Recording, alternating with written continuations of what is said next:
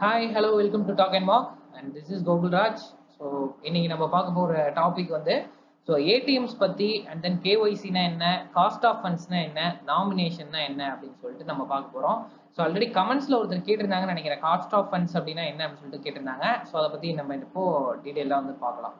சரிங்களா?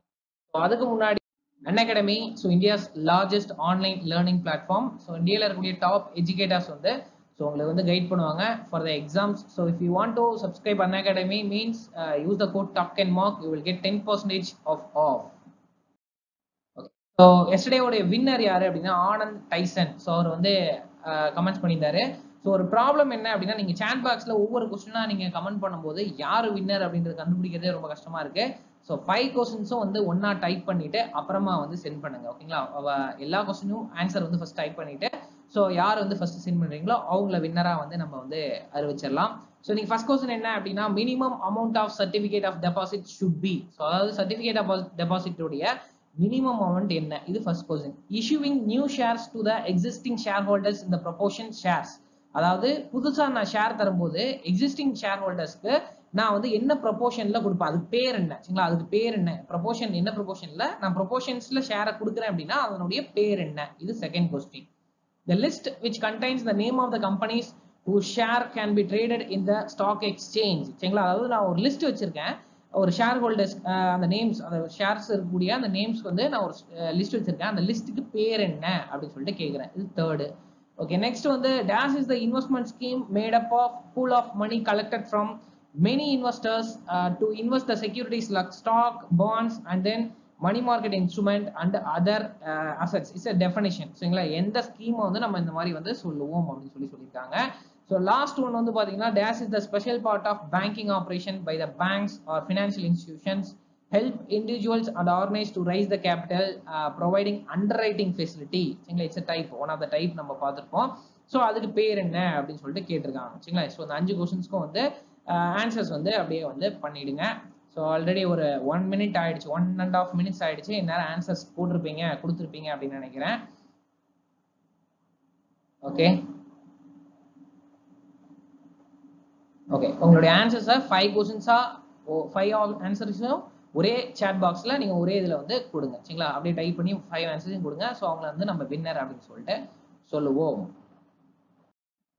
ஏடிஎம் உடைய abbreviation automated teller machine. I think வந்து நிறைய பேருக்கு அதனுடைய அப்ரிவேஷன் கூட பேங்கிங் வராதவங்களுக்கு, பேங்கிங் பத்தி படிக்காதவங்களுக்கு, புதுசா பிகினர்ஸ்க்கு வந்து அந்த அப்ரிவேஷன் கூட பெருசா வந்து தெரிஞ்சிருக்காதுன்னு நினைக்கிறேன். அதாவது அதிகமா யூஸ் பண்ணிருப்பீங்க, நீங்க வந்து அதிகமா யூஸ் பண்ணிருப்பீங்க, பட் அதுல என்னென்ன ஃபீச்சர்ஸ் இருக்கு, எத்தனை டைப்ஸ் இருக்கு அப்படின்றது பெருசா வந்து தெரிஞ்சிருக்காது. ஸோ அதனுடைய abbreviation automated teller machine. Okay, and then வந்து ஏடிஎம் வந்து எதுக்கு நம்ம யூஸ் பண்றோம் அப்படின்னா வந்து மெயினா வந்து both financial and non-financial banking transactionக்கு use பண்றேன். பட் போத் ஃபினான்ஷியல் அண்ட் நான்-ஃபினான்ஷியல்னா என்ன அப்படின்னா இந்த மினி ஸ்டேட்மெண்ட் எடுப்பேன், பேலன்ஸ் செக் பண்ணுவேன். ஸோ இதுவுமே வந்து எனக்கு என்ன அப்படின்னா நான்-ஃபினான்ஷியல் கேட்டகரியில் வரும். மணி இல்லாம நான் என்னென்ன பண்றேனோ, ஏடிஎம் மிஷின்ஸ் யூஸ் பண்றேனோ அது எல்லாமே நான்-ஃபினான்ஷியல். ஃபார் எக்ஸாம்பிள் பின் சேஞ்ச் பண்றது, ஏடிஎம் பின் சேஞ்ச் பண்றது, ஸோ இந்த மாதிரி ப்ராசஸ் எல்லாமே வந்து நம்ம நான்-ஃபினான்ஷியல் அப்படின்னு சொல்லிட்டு சொல்லுவோம். ஸோ என்னென்ன ப்ராசஸ்க்கு நான் யூஸ் பண்றேன் ATM. Service offered by ATM. அப்போ ஏடிஎம்ல என்னென்ன சர்வீஸ் வந்து நம்மளுக்கு ஆஃபர் பண்றாங்க அப்படின்னா கேஷ் வித்ட்ராயல். ஸோ மெயின் ப்ராசஸே நம்மளுக்கு வந்து கேஷ் வித்ட்ராயல் தான், அது மேக்ஸிமம் எல்லாருக்கும் தெரிஞ்சிருக்கும். அண்ட் தென் கேஷ் டெபாசிட், அதுவும் உங்களுக்கு தெரிஞ்சிருக்கும். பேங்க் ஸ்டேட்மெண்ட்ஸ், நம்மளுடைய ஸ்டேட்மெண்ட்ஸ் வந்து செக் பண்ணலாம். ஸோ நம்ம என்னென்ன டிரான்சாக்ஷன் பண்ணியிருக்கோம் அப்படின்ற ஸ்டேட்மெண்ட்ஸை செக் பண்ணலாம். செக் டெபாசிட்ஸும் அதில் ப்ரொவைட் பண்ணுவாங்க. நீங்க அந்த பேங்க்னா அந்த பேங்க்குடைய ஆஃபீஸ் நீங்க போய் பார்த்தீங்க அப்படின்னா தெரியும். பேலன்ஸ் செக் பண்ணுவோம், அது நார்மலா இருக்கிறது தான். அமௌண்ட் வந்து டிரான்ஸ்ஃபர் பண்றதுக்கு யூஸ் பண்ணுவோம். அண்ட் தென் பின்னை வந்து சேஞ்ச் பண்றதுக்கு யூஸ் பண்ணுவோம். So these are the process service provided by ATM. So இது ஜஸ்ட் டைப்ஸ் ஆஃப் ஏடிஎம். ஏடிஎம்ல இருக்கக்கூடிய டைப்ஸ் என்ன, சரிங்களா? என்னென்ன டைப்ஸ் இருக்கு அப்படின்னு சொல்லி பாத்தீங்கன்னா ஃபர்ஸ்ட் ஆன் சைட்டு, அடுத்து ஆஃப் சைட்டு, அடுத்து mobile ATMs, white label ATMs, brown label ATMs, pink label ATMs, orange and then green and then yellow. So இவ்வளோ டைப்ஸ் இருக்கா ஏடிஎம்ல அப்படின்னு சொல்லி கேட்டீங்கன்னா ஒவ்வொரு சின்ன சின்ன டிஃபரன்ஸ் தான். பட் இவ்வளோ டைப்பையும் நம்ம வந்து அதிகம் பார்த்துருக்க மாட்டோம். பட் ஒரு சிலது தான் வந்து பார்த்துருப்போம். ஸோ பட் டைப்ஸ் ஆஃப் ஏடிஎம்ஸ்ல இவ்வளோ டைப்ஸ் நம்மளுக்கு இருக்கு. First onsite ATM. Onsite ATM அப்படின்றது என்ன அப்படின்னா ஆன்சைட், அதாவது ஒரு பேங்க் இருக்கு அப்படின்னா அதனுடைய பிரிமிசிஸ்ல ஆன் சைட்லயே, அதாவது ஒரு பேங்க் இருக்குன்னா பேங்க்குக்கு பக்கத்துலயே வந்து பேங்க்குள்ளேயே ஒரு பேங்க்கோடைய நியர்பையே வந்து பாத்தீங்க அப்படின்னா அந்த வித்தின் த காம்பவுண்டுக்குள்ள உங்களுக்கு வந்து ஒரு ஏடிஎம் வச்சிருப்பாங்க. சரிங்களா? அதுக்கு பேர் தான் ஆன்சைட் ஏடிஎம் அப்படின்றது. சரிங்களா? ஆன்சைட் ஏடிஎம்ன்றது ஒரு பேங்க் இருக்கு. அந்த பேங்க்ல வித்தின் அதனுடைய ஸ்பேஸ்க்குள்ளேயே, சரிங்களா, அந்த பேங்க் இருக்கக்கூடிய அந்த ஸ்பேஸ்க்கு நியர்பையே வச்சிருக்கிறது வந்து ஆன்சைட் ஏடிஎம். சரிங்களா? பேங்க் வித் செல் அது ஆன்சைட். ஆஃப் சைட் அப்படின்றது அப்படியே அவுட் சைடு ஆர் அவே. சரிங்களா? இந்த இடத்துல வித்தின் த பேங்க், இந்த இடத்துல வந்து அவுட் சைடு ஆர் அவே. சரிங்களா? வெளியில தள்ளி இருக்கு, தூரமா இருக்கு. ஸோ நார்மலா இருக்கக்கூடிய ஏடிஎம்ஸ் வெளியில நீங்க பேங்க்குக்கு போய் எடுக்காம வெளியில நார்மலா ஏடிஎம்ஸ் இருக்கு இல்லையா, அது எல்லாமே அவுட் சைடு இருக்கிறது எல்லாமே வந்து ஆஃப் சைடு. ஆன் சைட்னா என்ன, ஆஃப் சைட்னா என்ன? பேங்க்குள்ளேயே இருக்கிறது ஆன் சைடு, பேங்க் இல்லாம அதர் சைட்ஸ்ல இருக்கிறது எல்லாமே off side. Mobile ATM. So இப்போ இந்த கொரோனா கேசஸ்ல சென்னையில ஃப்ளட் வந்தப்ப, கொரோனா கேசஸ் அப்ப, ஸோ இதெல்லாமே வந்து பாத்தீங்க அப்படின்னா அந்த மொபைல் ஏடிஎம்னு கொண்டு வந்திருப்பாங்க. அதாவது வெஹிக்கல்ல மூவ்மெண்ட்ல இருக்கும். சரிங்களா? வெஹிக்கல்ல ஃபார் எக்ஸாம்பிள் இந்த என்ன சொல்றது, ஒரு லாரி ஆர் வந்து வேன் இந்த மாதிரி வச்சு மூவபிள் ஏடிஎம். சரிங்களா? அதாவது மூவபிள் மொபைல் அப்படின்னா மூவபிள். சரிங்களா? ஸோ அப்போ மூவபிள்ல ஏடிஎம்ஸ் நீங்க வைக்கிறீங்க அப்படின்னா ஸோ அதுக்கு பேர் வந்து நம்ம மொபைல் ஏடிஎம் அப்படின்னு சொல்லிட்டு சொல்லுவோம். So 3 part: on site, of side, mobile ATM. So இது 3 வந்து புரிஞ்சிருக்கும் அப்படின்னு சொல்லிட்டு நினைக்கிறேன். Next one, brown label ATM, white labelled ATM, pink labelled ATM. இதுல பிரவுன் லேபிள்ன்றது என்ன அப்படின்னா, அதாவது அந்த ஏடிஎம் அந்த இடத்துல வச்சிருப்பாங்க, அதை கேஷ் மேனேஜ்மெண்ட் பண்றது, அந்த பேங்க்குடைய கனெக்டிவிட்டி கொடுக்கறது எல்லாமே வந்து பேங்க். சரிங்களா? அதாவது கேஷை மேனேஜ்மெண்ட் பண்றது, அமௌண்ட் போடுறது யாரு, பேங்க் தான் வந்து போடுவான். அதை மேனேஜ்மெண்ட் பண்றது யாரு, பேங்க் தான் பண்ணுவான். ஆனா அந்த ஏடிஎம் ஹார்ட்வேர், அந்த சர்வீஸ் மிஷின் இருக்குல்ல, ஏடிஎம் மிஷின், அதை ப்ரொவைட் பண்றது அதர் கம்பெனிஸா இருக்கும். சரிங்களா? நான் பேங்கிங் பினான்சியல் கம்பெனியா இருக்கும். சரிங்களா? வேற யாராவது வந்து என்பிஎஃப்சியாவோ வேற ஒரு கம்பெனியாவோ அவங்க கூட வந்து டைப் வச்சு இதை பண்ணுவாங்க. அதாவது நீ வந்து எனக்கு ப்ராசஸ் கேஷை போடு, அண்ட் தென் உனக்கு ப்ராசஸ் பண்ணு, மிஷினை நான் கொடுக்குறேன் அப்படின்ற மாதிரி வந்து அதுக்குள்ள டீலிங்ஸ் வச்சு பண்ணுவாங்க. அது பிரவுன் லேபிள்டு ஏடிஎம். ஒயிட் லேபிள்ன்றது டோட்டலா வந்து எல்லாமே வந்து பிரைவேட். சரிங்களா? டோட்டலா வந்து எல்லாமே வந்து பிரைவேட். இது வந்து அதிகம் இருக்காது, பட் பார்த்துருப்பீங்க, கண்டிப்பா வந்து பார்த்துருப்பீங்க. அதாவது இந்தியாவுடைய ஃபர்ஸ்ட் ஒயிட் லேபிள் ஏடிஎம் என்னது அப்படின்னு பாத்தீங்கன்னா இண்டிகேஸ். இது யார் ப்ரொவைட் பண்ணாங்க அப்படின்னா டாடா கம்யூனிகேஷன்ஸ் வந்து ப்ரொவைட் பண்ணாங்க. சரிங்களா? இந்தியாவுடைய ஃபர்ஸ்ட் ஒயிட் லேபிள் ஏடிஎம் வந்து இண்டி கேஷ். அதை ஃபர்ஸ்ட் ப்ரொவைட் பண்றது வந்து பாத்தீங்க அப்படின்னா டாடா கம்யூனிகேஷன்ஸ் வந்து பண்ணாங்க. டாடா கம்யூனிகேஷன்ஸ் உடைய சேர்மேன் யாரு அப்படின்னா ரேணுகா ராம்நாத். சரிங்களா? ரேணுகா ராம்நாத். ஸோ அதை வந்து பார்த்துக்கோங்க. ஸோ ஒயிட் லேபிள் ஏடிஎம் அப்படின்றது அதாவது நான் பேங்கிங் என்டிட்டிஸ், பேங்கிங் ஒர்க் பண்ணாத, பேங்கிங் ஃபெசிலிட்டிஸ் ப்ரொவைட் பண்ணாத என்டிட்டிஸ், கம்பெனிஸ் வந்து ப்ரொவைட் பண்ணுவாங்க. ஆப்ரேட் பண்றது, செட்டப் பண்றது எல்லாமே பண்றது யாரு அப்படின்னா அவங்க தான். சரிங்களா? பிரைவேட்ல பண்ணுவாங்க. அதுதான் வந்து யார் ஃபர்ஸ்ட் கொண்டு வந்தாங்க பண்றாங்க அப்படின்னா அது இண்டி கேஷ் அப்படின்றவங்க வந்து பண்ணாங்க. அது வந்து டாடா கம்யூனிகேஷன்ஸ். அது அதே மாதிரி இன்னும் ஒரு சில இது பண்ணியிருக்காங்க. அவங்களுக்கு ஒரு லிமிடேஷன்ஸ் இருக்கு. 1 இயர்க்குள்ள நம்ம வந்து இவ்வளவு ஏடிஎம்ஸ் வந்து நம்ம கொடுக்கணும் அப்படின்ற லிமிடேஷன்ஸ் தான் வச்சிருப்பாங்க. நெக்ஸ்ட் வந்து pink labelled ATM. Pink labelled ATM அப்படின்னா என்ன அப்படின்னா, பிங்க் லேபிள்டு ஏடிஎம் அப்படின்றது, பிங்க் அப்படின்ற கலரே பாத்தீங்க அப்படின்னா உமனுக்கு சொல்லுவாங்க. அது நீங்க பார்த்திருப்பீங்க, அந்த பிங்க் ஜிம் அந்த மாதிரி வந்து நிறைய வந்து பார்த்திருப்பீங்க. பிங்க் அப்படின்ற கலரே வந்து பாத்தீங்கன்னா உமனுக்கு சொல்லுவாங்க.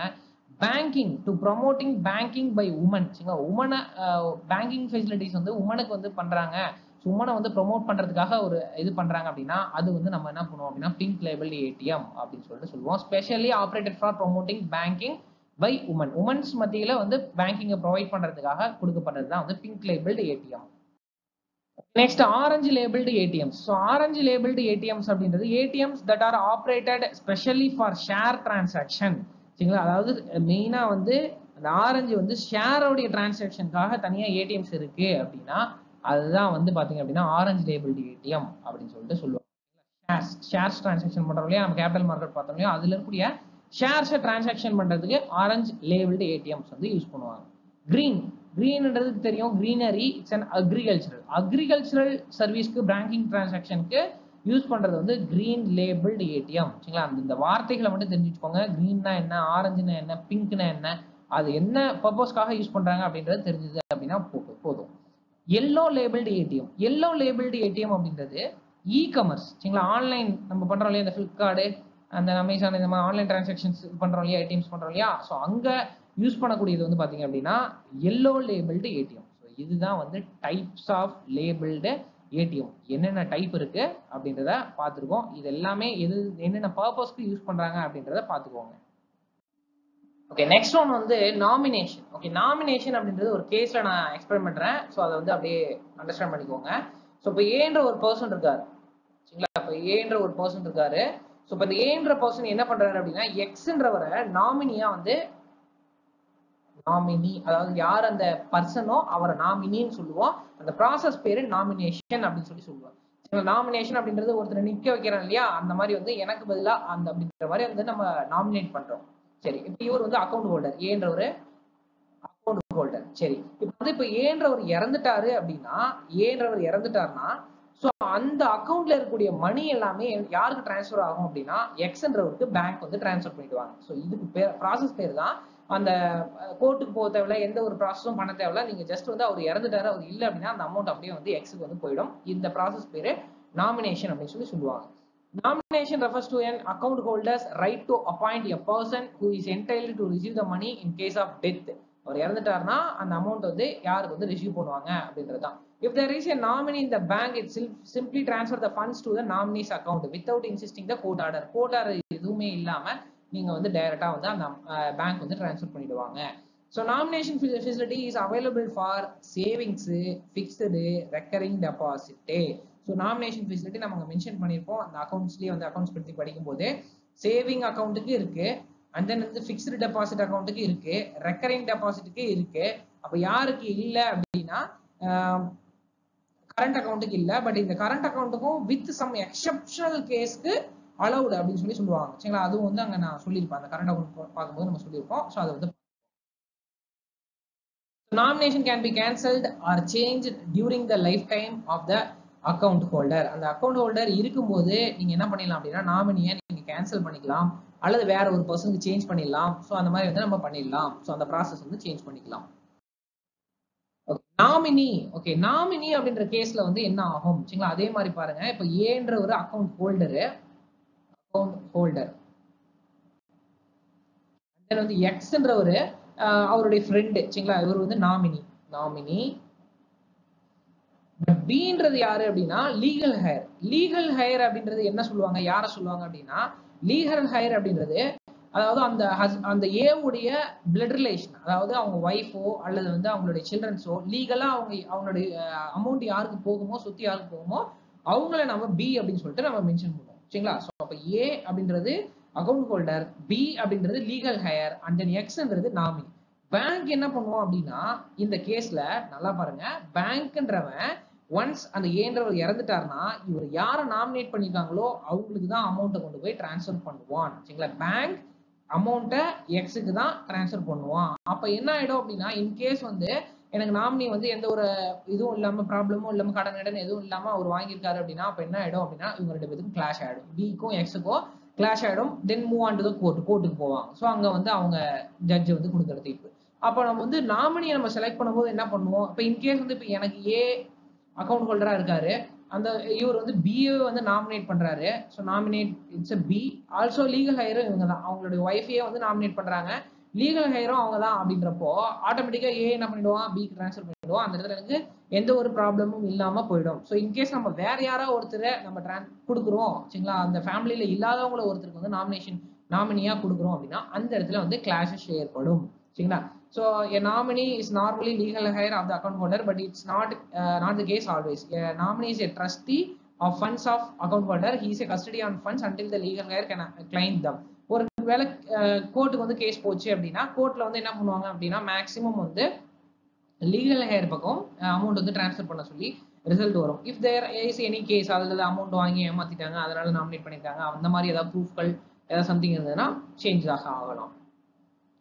One account can have only one nominee. ஒரு அக்கௌண்ட்டுக்கு ஒரு நாமினி மட்டும் தான் இருக்காங்க. So minor can be a nominee, அதாவது ஒரு மைனரும் நாமினியாக இருக்கலாம், சரிங்களா? அதாவது minor in the case of the details of the legal guardian of the minor must be mentioned in the nomination form, சரிங்களா? ஒரு மைனரும் அதாவது 18 இயர்ஸ்க்கு கீழே இருக்கவங்களும் என்ன பண்ணலாம் அப்படின்னா ஒரு நாமினியாக நம்ம வந்து அந்த நேம்ல மென்ஷன் பண்ணலாம். ஸோ இதுதான் வந்து நாமினி அப்படின்ற ப்ராசஸ்.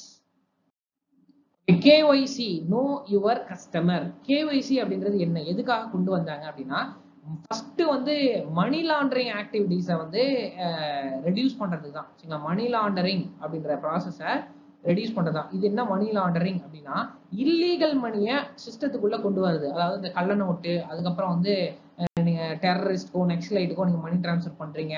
ஸோ இந்த மாதிரி அமௌண்ட் வந்து இல்லீகலா வேற யாருக்கும் வந்து வெளியில போகக்கூடாது அப்படின்றதுக்காக கொண்டு வந்ததுதான் இந்த மணி லாண்டரிங் ப்ராசஸ் அப்படின்றது. ஸோ அதுக்காக கேஒய்சி அப்படின்றத கொண்டு வந்தாங்க. இதுல என்ன அப்படின்னா நோ யுவர் கஸ்டமர் அப்படின்னா உங்க கஸ்டமரை பத்தி தெரிஞ்சுக்கோங்க. உங்க கஸ்டமரை பத்தி தெரிஞ்சுக்கோங்க. கஸ்டமர் பத்தி நான் எப்படி தெரிஞ்சுக்கிறது? கஸ்டமருக்கு ஐடென்டிட்டி. சரிங்களா, ஃபர்ஸ்ட் கஸ்டமருடைய பேர் என்ன அண்ட் தென் போட்டோ. சரிங்களா, அந்த ஐடென்டிட்டி. அடுத்தது அவருடைய அட்ரஸ். அவருக்கு வந்து அட்ரஸ் இருக்கா, வேலிடான ப்ரூஃபான அட்ரஸ் இருக்கா அப்படின்றதுதான். சரிங்களா, இதை வந்து இப்போ இந்த ஐடென்டிட்டி அட்ரஸ் வந்து கேஒய்சி ஃபார்ம்ஸ்ல ஒரு அஃபிஷியலி வேலிட் டாக்குமெண்ட்ஸ் அப்படின்னு சொல்லிட்டு சொல்லுவாங்க. சரிங்களா, ஒரு 6 டாக்குமெண்ட் இருக்கும். அதை பத்தி பின்னாடி பார்ப்போம் இப்போ இந்த இதுலயே. ஸோ அஃபிஷியலி வேலிட் டாக்குமெண்ட்ஸை அவன் வந்து என்ன பண்ணிடுவான் அப்படின்னா கேஒய்சியை அக்செப்ட் பண்ணிப்பான். ஒரு பேங்க் வந்து கேஒய்சி கொடுத்தாதான் நீங்க அக்கௌண்ட்டே ஓப்பன் பண்ண முடியும். மேக்ஸிமம் எல்லாமே அக்கௌண்ட் ஓப்பன் பண்ணியிருப்பீங்க, உங்களுக்கு தெரிஞ்சிருக்கும். பட் இருந்தாலும் வந்து என்னென்ன ப்ராசஸ் அப்படின்றத நம்ம பார்க்கலாம். அதாவது உங்களுடைய ஐடென்டிட்டி அண்ட் தென் அட்ரஸ்க்காக தான் வந்து கேஒய்சி அப்படின்றத பாக்குறாங்க. அதை வந்து என்னென்ன எடுத்துப்பாங்க அஃபிஷியலி வேலிட் டாக்குமெண்ட்ஸை கேஒய்சி ப்ராசஸ்க்கு நீங்க சப்மிட் பண்ணலாம். ஸோ என்னென்ன அஃபிஷியல் வேலிட் டாக்குமெண்ட்ஸ் என்னன்றது நம்ம கீழே பார்க்கலாம். சரிங்களா, KYC is the process of bank which collect the information about the customer identity. கஸ்டமருடைய ஐடென்டிட்டியை நீங்க இன்ஃபர்மேஷனை கலெக்ட் பண்றீங்க. எதுக்கு அப்படின்னா ப்ரிவென்ட் த ஃப்ராடுலண்ட் ஆக்டிவிட்டிஸ். ஃப்ராடுலண்ட் ஆக்டிவிட்டிஸை நீங்க ப்ரிவென்ட் பண்றதுக்காக கொண்டு வராங்க மணி லாண்டரிங் ஆக்டிவிட்டிஸ். இந்த மாதிரி KYC process has been made mandatory for all banks. அதாவது எல்லா பேங்க்ஸ்க்கும் வந்து ஆர்பிஐ வந்து கம்பல்சரி மேண்டேட்டரி அப்படின்னு சொல்லி கொடுத்துருக்காங்க. நீங்க படிச்சிருப்பீங்க, கரண்ட் அஃபேர்ஸ் படிச்சிருந்தீங்கன்னா போட்டிருப்பாங்க ஆர்பிஐ ஃபைண்ட் இந்த பேங்க் ஃபார் கேஒய்சி ப்ராசஸ் அப்படின்னு சொல்லிட்டு கொடுத்துருப்பாங்க. கேஒய்சி ப்ராசஸ் வந்து சரியா பண்ணல அப்படின்னா ஆர்பிஐ வந்து என்ன பண்ணிடுவாங்க அப்படின்னா அந்த பேங்க்குக்கு ஃபைன் போடுவாங்க. சரிங்களா, 70 lakhs 25 lakhs 50 lakhs 1 crore சொல்லிட்டு RBI puts fine for the private bank. Even private banks அல்லது வந்து கவர்மெண்ட் பேங்க்ஸ் எந்த பேங்க்ஸ் இருந்தாலும் அவங்க வந்து ஆர்பிஐ வந்து ஃபைன் போடுவாங்க இஃப் கேஒய்சி நார்ம்ஸ் வந்து கரெக்டா ஃபாலோ பண்ணலன்னா. கேஒய்சி கைட்லைன்ஸ் வந்து இஷ்யூ பண்ணது under the section of 35A banking regulation act 1949. Banking regulation act 1949ல section 35A கீழே இது வருது. Next, a valid identity proof and a valid proof for the permanent address are the two mandatory documents needed for completing KYC. சரிங்களா, அதாவது valid proof permanent address இருக்கிற மாதிரி. சரிங்களா, அதாவது identity proof ஒன்று அண்ட் தென் அட்ரஸ் ப்ரூஃப் ஒன்று வந்து 2 proof வந்து கேட்குறாங்க. சரிங்களா, there are 6 officially valid documents that can be used in the proof of KYC completion. Already நான் சொல்லியிருக்கோம், மொத்தம் 6 டாக்குமெண்ட் இருக்கு. 6 டாக்குமெண்ட் என்னென்ன அப்படின்னு பார்த்தீங்கன்னா இகேஒய்சி ஃபெசிலிட்டி. அதுக்கு முன்னாடி வந்து இகேஒய்சி அதாவது ஆன்லைன்ல நீங்க பண்றீங்க. இப்போ இந்த கொரோனா கேஸ் வந்துருக்கு இல்லையா, கொரோனா வந்ததுனால என்ன பண்ணிடுறாங்க அப்படின்னா மேக்ஸிமம் எல்லாமே வந்து கேஒய்சியை பேங்க்குக்கு வர வேணாம் அப்படின்றதுக்காக ஆன்லைன் மூலியமே வந்து பண்றாங்க. சரிங்களா, ஸோ அது கூட கரண்ட் அஃபேர்ஸ்ல வந்து பண்ணியிருப்பாங்க, சொல்லியிருப்பாங்க, அதை வந்து பார்த்துக்கோங்க. மேக்ஸிமம் எல்லா பேங்க்ஸுமே என்ன பண்றாங்கன்னா கேஒய்சி வந்து ஆன்லைன் வந்து ப்ராசஸ் வந்து கம்ப்ளீட் பண்ற மாதிரி ப்ராசஸ் பார்த்துருக்காங்க. Having Aadhaar card. KYC has been mandatory for the new opening RBI in the year 2002. 2002ல வந்து அதை வந்து மேண்டேட்டரின்னு சொல்லி சொன்னாங்க.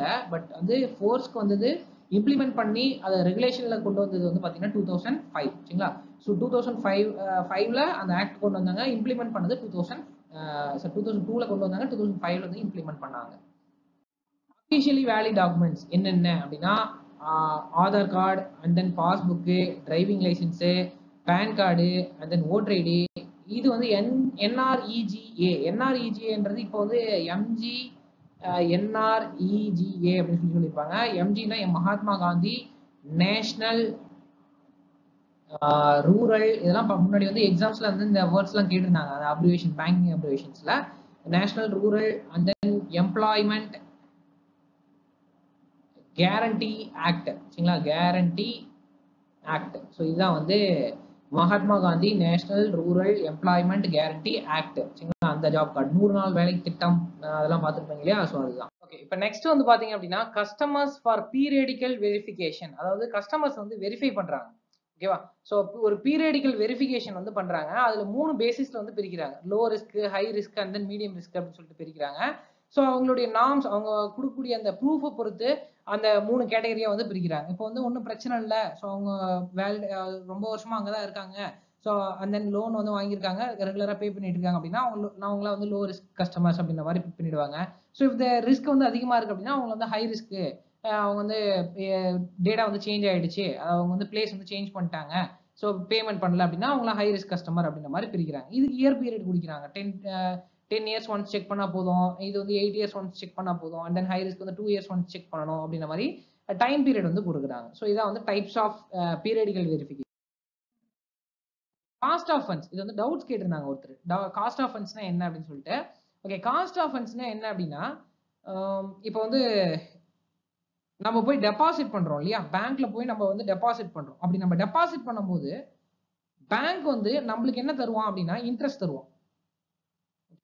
ஸோ இப்போ நம்ம ஒரு ஒன்லி டெபாசிட் மட்டுமே இருக்குன்னு வச்சுக்கோங்களேன், அவன் லோன் தரல, ஒன்லி டெபாசிட் மட்டுமே இருக்கு, பேங்க் வந்து நம்மளுக்கு வந்து என்ன பண்றான் அப்படின்னா இன்ட்ரெஸ்ட் ப்ரொவைட் பண்றான். அப்படி பேங்க் ப்ரொவைட் பண்ணக்கூடிய இன்ட்ரெஸ்ட் என்ன அப்படின்னா அவன் வந்து தன்னுடைய கையில இருந்து காசு தரான். அப்ப வந்து அதுக்கு பேர் என்னன்னு பாத்தீங்கன்னா லயபிலிட்டி, கடன் அர்த்தம். சரிங்களா, நம்ம டெபாசிட் பண்ணிருக்கோம், அதுக்கு அவன் நம்ம வந்து கடன் கொடுத்துருக்கோம் பேங்க்குக்கு. ஓகேவா, அப்ப வந்து அவன் திருப்பி என்ன தருவான், இன்ட்ரெஸ்டோட சேர்த்து தரணும் இல்லையா, அதுக்கு பேர் என்ன அப்படின்னா லயபிலிட்டிஸ். சரிங்களா, இந்த வார்த்தை நோட் பண்ணிக்கோங்க, லயபிலிட்டிஸ்ன்றது. சரி, அப்ப பேங்க்குக்கு நம்ம பண்ணக்கூடிய டெபாசிட் லயபிலிட்டிஸ். சரி, இப்போ வந்து இந்த டெபாசிட் பண்ணக்கூடிய டெபாசிட்ஸ்க்கு என்னென்ன டைப் ஆஃப் டெபாசிட் இருக்கு, current, saving, FD, fixed, recurring deposit, 4 இது இருக்கு.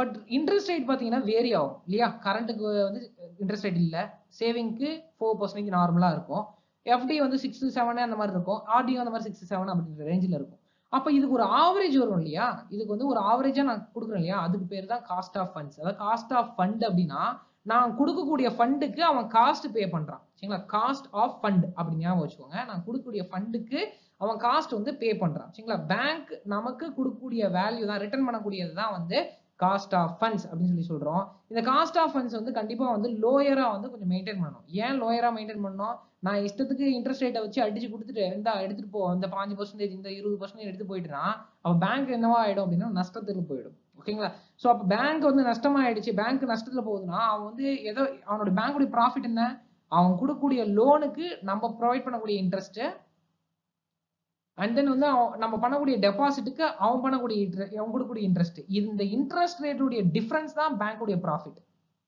இல்லையா. அப்ப லோனுக்கு வந்து நம்ம போடக்கூடிய டெபாசிட்டுக்கு வந்து அவன் அதிகமா இன்ட்ரெஸ்ட் ப்ரொவைட் பண்ணிட்டான் அப்படின்னா, லோனை விட அவன் அதிகமா ப்ரொவைட் பண்ணிட்டானா அப்ப பேங்க் வந்து என்ன ஆகும், நஷ்டத்துல தான் போகும். ஸோ இதனால வந்து காஸ்ட் ஆஃப் ஃபண்ட்ஸ் நம்ம என்ன பண்ணணும் அப்படின்னா, நான் வந்து ஒரு லெவல்ல வந்து மெயின்டைன் பண்ணணும். சரிங்களா, கொஞ்சம் கம்மியா வந்து மெயின்டைன் பண்ணணும். கம்மியா மெயின்டைன் பண்ணணும்னா என்ன பண்ணணும், கரண்ட் அக்கௌண்ட்டையும் சேவிங் அக்கௌண்ட்டும் அதிகமா விட்டீங்கன்னா கம்மியா வந்து மெயின்டைன் பண்ணணும். அதுவும் வந்து ரொம்ப கம்மியாவும் போயிடக்கூடாது. ஏன் ரொம்ப கம்மியாவும் போயிடக்கூடாதுன்னா, இப்ப பேங்க்குக்கு வந்து லோன் கொடுக்குறான்னு வச்சுக்கோங்களேன், அவன் எதை வச்சு லோன் கொடுக்குறான், எஃப்டி, நம்ம போடக்கூடிய எஃப்டி அண்ட் ஆர்டிஐ யூஸ் பண்ணி தான் அவன் லோன் கொடுப்பான். சரிங்களா, நம்ம போய் டெபாசிட் பண்றோம்னா அந்த டைம் பீரியட் முடியறதுக்குள்ள அவன் அந்த மணியை எடுத்து ஸோ அவன் வந்து லோனுக்கு வந்து ப்ரொவைட் பண்ணிப்போம். ஸோ அப்போ எனக்கு ரொட்டேஷனலுக்கு வந்து மணி இல்லாம போயிடும். ஸோ அப்போ எனக்கு என்ன பண்ணணும் அப்படின்னா கரண்ட் அக்கௌண்ட் சேவிங் அக்கௌண்ட் தான் அதிகமா இருக்கணும் compared with FD and RT. But ரொம்ப லோவரா ரொம்ப வந்து கீழேயும் போயிடுச்சு அப்படின்னா எனக்கு வந்து யூஸ் பண்ணவும் போயிடும், அதுவும் ஒரு டிஸ்அட்வான்டேஜா போயிடும். ஸோ இது புரியும்னு நினைக்கிறேன். ஸோ நெக்ஸ்ட் ஈல்டுன்றது என்னது, ஈல்டுன்ற வார்த்தையே வந்து பாத்தீங்க அப்படின்னா எனக்கு டோட்டலா எவ்வளவு கிடைக்குது, சரிங்களா, நான் எவ்வளவு வந்து எடுக்கிறேன் அதுக்கு பேர் தான் வந்து ஈல்டுன்னு சொல்லுவாங்க. இப்ப நான் அங்க வந்து டெபாசிட்டுக்கு என்ன சொல்லணும், அதே தான் இங்க நான் லோன்ஸுக்கு சொல்றேன். அங்க டெபாசிட், சரிங்களா, காஸ்ட் ஆஃப் ஃபண்ட்ஸ்க்கு டெபாசிட்டுக்கு வரக்கூடிய இன்ட்ரெஸ்ட், அவன் ப்ரொவைட் பண்ணக்கூடிய இன்ட்ரெஸ்ட், இங்க லோன்ஸ்ல வந்து நம்ம ப்ரொவைட் பண்ணக்கூடிய இன்ட்ரெஸ்ட், இதுதான் அவனுடைய ஈல்டு. சரிங்களா, ஸோ அதே காமன் கான்செப்ட் தான். சரிங்களா, பட் காமனா வந்து அவங்க கொடுக்கக்கூடிய லோன்ஸ்க்கு இருக்கக்கூடிய காமன் ஈல்டு அப்படின்ற இது எடுத்துப்பாங்க. ஸோ இது ரெண்டுத்துக்கு இருக்கக்கூடிய டிஃபரன்ஸ் தான் மார்ஜின், நெட் இன்ட்ரெஸ்ட் மார்ஜின் சொல்லுவோம். நெட் இன்ட்ரெஸ்ட் மார்ஜின் அப்படின்றது it's a difference between cost of funds and yield. சரிங்களா, எனக்கு கிடைக்கக்கூடிய காஸ்ட் ஆஃப் ஃபண்ட்ஸ், சரிங்களா, நான் கொடுக்கக்கூடிய லோனுக்கு கொடுக்கக்கூடிய இன்ட்ரெஸ்ட்டுக்கும் அட் த சேம் டைம் நான் வந்து என்ன பண்றேன் டெபாசிட் பண்றதுக்கு கொடுக்கக்கூடிய இன்ட்ரெஸ்ட்டுக்கும் இருக்கக்கூடிய டிஃபரன்ஸ் தான் நெட் இன்ட்ரெஸ்ட் மார்ஜின் அப்படின்னு சொல்லிட்டு சொல்றேன். இந்த நெட் இன்ட்ரெஸ்ட் மார்ஜின் அதிகமா இருந்துச்சு அப்படின்னா தான் பேங்க் ப்ராஃபிட்ல போகுதுன்னு அர்த்தம். சரிங்களா, பேங்க் ப்ராஃபிட்ல போகும்னு அர்த்தம். இல்ல அப்படின்னா அவன் நெட் ஆஃப் இன்ட்ரெஸ்ட் கம்மியா இருந்ததுன்னா அவன் வந்து இதா இருக்கான், ப்ராஃபிட் ரொம்ப ரொம்ப கம்மியா இருக்கு அவனுடைய வேல்யூஸ், அதை பொறுத்து தான் வந்து அவன் பேங்க் எம்ப்ளாயிஸ் கொடுக்கக்கூடிய சேலரிஸ் அண்ட் தென் வந்து எல்லாமே அந்த மெயின்டெனன்ஸ் எல்லாமே வந்து அந்த நெட் இன்ட்ரெஸ்ட் மார்ஜின்ல தான் இருக்கு. ஸோ இந்த வீடியோ உங்களுக்கு பிடிச்சிருக்கும் அப்படின்னு சொல்லிட்டு நான் நினைக்கிறேன். இந்த வீடியோ உங்களுக்கு பிடிச்சிருக்கு அப்படின்னா லைக் பண்ணுங்க, கமெண்ட் பண்ணுங்க, அண்ட் தென் வந்து மறக்காம உங்க ஃப்ரெண்ட்ஸ்க்கு வந்து ஷேர் பண்ணி விடுங்க. ஸோ ஒரு முக்கியமான ஒரு சஜஷன் என்ன சொல்லியிருந்தாங்க இன்னைக்கு அப்படின்னா வந்து, சார் நிறைய பேருக்கு வந்து பேங்கிங் அவேர்னஸ் உடைய இம்பார்ட்டன்ஸ் வந்து தெரிய மாட்டேங்குது, எல்லாமே வந்து நிறைய வந்து ப்ரிலிம்ஸ் ஸ்டூடெண்ட்ஸா வந்து இருக்காங்க, அதனால தான் மேக்ஸிமம் வந்து அதிகமாக வந்து வீடியோ பார்க்க மாட்றாங்க அப்படின்னு சொல்கிறாங்க. அப்படிலாம் கிடையாது. ஒன்ஸ் நோட்டிஃபிகேஷன் வரட்டும். ஸோ நோட்டிஃபிகேஷன் ஒன்ஸ் வந்து அவங்களுடைய அந்த இன்ட்ரெஸ்ட் வந்து உள்ளே வரட்டும், ப்ரிலிம்ஸ் கிராக் பண்ணட்டும். அப்புறம் பாருங்க அவங்க வந்து இன்னும் பேங்க் கவர்னர்ஸ்க்கு வந்து எவ்வளோ வந்து இன்ட்ரெஸ்ட் போடுறாங்க அப்படின்றது. அதுவும் இப்போ நீங்கள் பிஓ லெவல் எக்ஸாமினேஷன்லாம் நீங்கள் எய்ம் வைக்கிறீங்க, நான் எனக்கு கிளர்க்கில் வேணாம், நான் பிஓ தான் அடிப்பேன், என்னுடைய லெவல் வந்து ஹையாக தான் இருக்கும், நான் அடிப்பேன் அப்படின்னா, பிஓக்கெல்லாம் வந்து அவங்களுக்கான இன்டர்வியூக்கு அவ்வளோ வந்து இம்பார்ட்டன்ஸ். லாஸ்ட்டாக உட்காந்து வெறித்தனமாக பார்ப்பாங்க நம்ம வீடியோஸை. ஸோ அதெல்லாம் ஒன்றும் பிரச்சனை இல்லை. நம்ம குவிசஸ் கேட்டிருந்தாங்க, குவிசஸும் வந்து கூடிய விரைவில் வந்து நம்ம கொடுத்துடலாம். ஸோ இன்னும் வந்து சிறப்பாக வந்து நம்ம பண்ணலாம். உங்களுடைய சப்போர்ட்டை கொடுத்துட்டே இருங்க. ஸோ இப்போ நீங்கள் கண்டினியூஸாக பார்க்க டெய்லி நான் வந்து ஒரு 1/2 hour ஸ்பெண்ட் பண்ணுறேன் அப்படின்றப்போ அதனுடைய பேசிக் நாலேஜ் எல்லாமே உங்களுக்கு தெரியும். அட் த பாயிண்ட் ஆஃப் நீங்கள் மெயின்ஸ் எக்ஸாம்ஸ் எழுத போறீங்க அப்படின்னா அப்போ உங்களுக்கு ஜஸ்ட் வந்து ரீகால் பண்ணால் போதும், அல்லது நம்ம வீடியோ வாட்ச் பண்ணிருந்தீங்க அப்படின்னாவே அங்கே வந்து நம்மளுக்கு ஞாபகம் வந்துடும். ஒன்ஸ் ரீகால் மட்டும் பண்ணிட்டு போனீங்க அப்படின்னா போதும். ஸோ சப்ஸ்கிரைப் பண்ணாதவங்க சப்ஸ்கிரைப் பண்ணிடுங்க. முக்கியமாக bell button அமைக்கிடுங்க. Keep support talk and mark. சரிங்களா? தேங்க்யூ.